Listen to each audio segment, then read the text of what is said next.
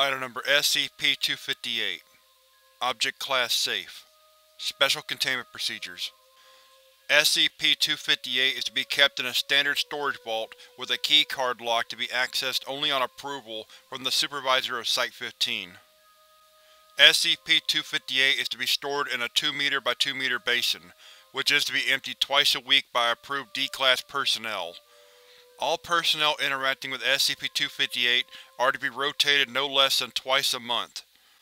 While using SCP-258 is not directly harmful in any way, all who have utilized it have expressed a desire to do so again, ranging from the wistful to the vehement. All personnel interacting with SCP-258 are to be screened for underlying mental instability. After Incident 258-1, cleaning personnel are to be issued light hazmat suits while interacting with SCP-258. Description: SCP-258 was recovered from Maine after parents of local schoolchildren reported that stories of a sad, bouncy frog their children had been spreading were true. Agent confirmed the nature of the object and Foundation personnel replaced it with a replica without incident. SCP-258 appears to be a simple bouncing playground rider, seemingly designed to fit children of elementary school age and shaped like a stylized green frog with rotating handles on either side of its head. SCP-258 has milky white eyes with what appear to be streams of white paint running down its face, as though it were weeping. Numerous attempts have been made to remove this substance from SCP-258.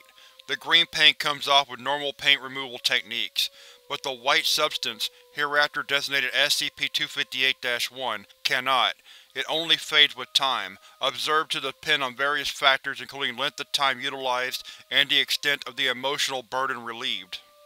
SCP-258 constantly appears to weep streams of SCP-258-1 at a constant rate of approximately 0.12 liters per hour.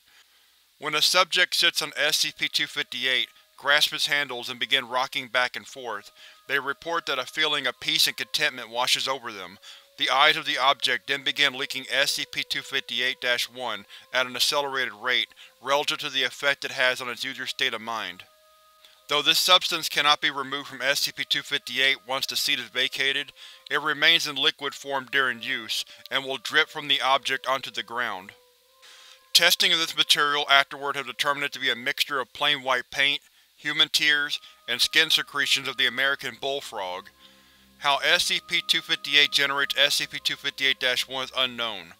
The direct effect of SCP-258 only lasts for as long as the subject remains seated, though several subjects suffering symptoms of chronic depression have reported a lasting positive effect, resulting from some insight they gained while writing SCP-258. Repeated use of SCP-258 by a subject has shown to be mildly addictive, and Agent had to be restrained and struck before regaining self-control. The result of allowing mentally unstable subjects access to SCP-258 is unknown, pending further testing, though it is likely that any subject suffering from severe depressive symptoms would cause SCP-258 to produce uncontrollable amounts of SCP-258-1. Addendum 258-1. After D-3354 committed suicide following repeated skin contact with SCP-258-1, the direct effects of contact with the substance were re-examined.